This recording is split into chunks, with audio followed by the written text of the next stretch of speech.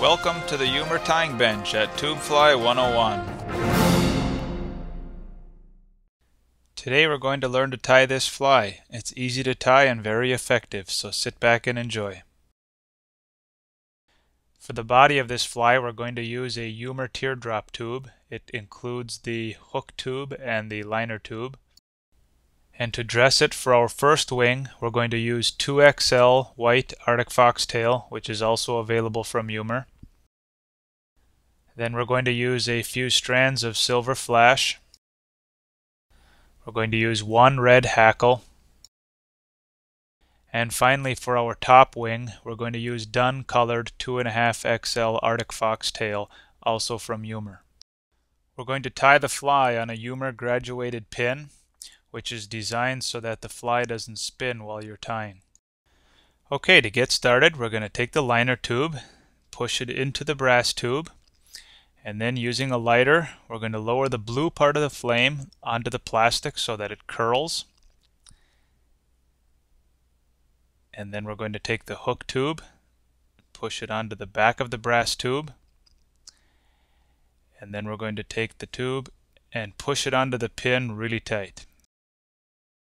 Then we're going to start our tying directly onto the liner tube right in front of the brass tube.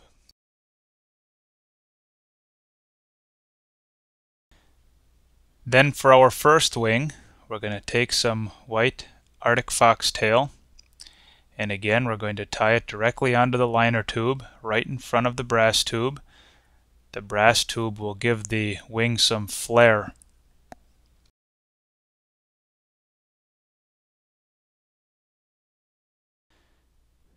Then we're going to add a couple of strands of silver flash.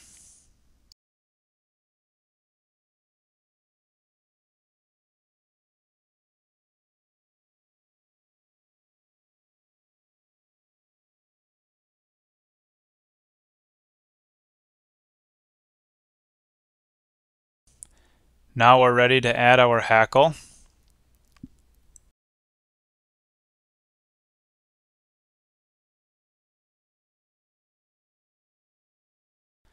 And we're going to make 3 wraps. Each wrap will go directly in front of the previous wrap.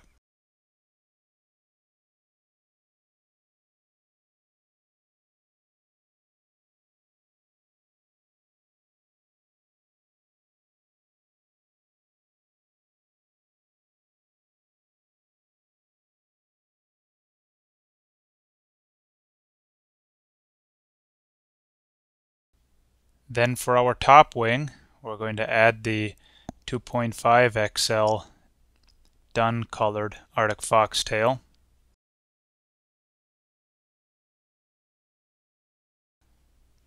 Then we want to clip the excess as close to the thread as possible. Wrap it a few more times. And then we'll just clean it up a little bit.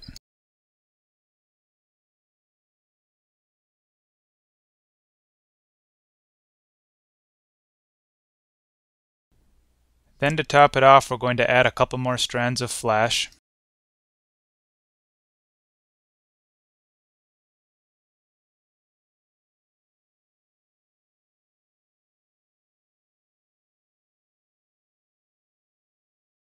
You can cut the flash to varying lengths.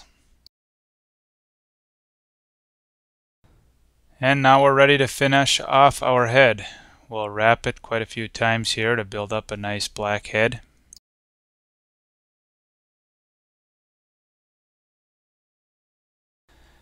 And then we will secure it with a knot.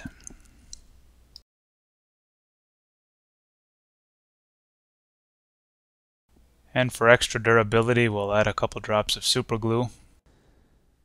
Now we're ready to take the fly off of the pin, and we're going to snip the liner tube a couple of millimeters in front of the head, and then using a lighter we're going to slowly lower the blue part of the flame, and we're going to keep bumping against the liner tube with the flame as it curls back against the head.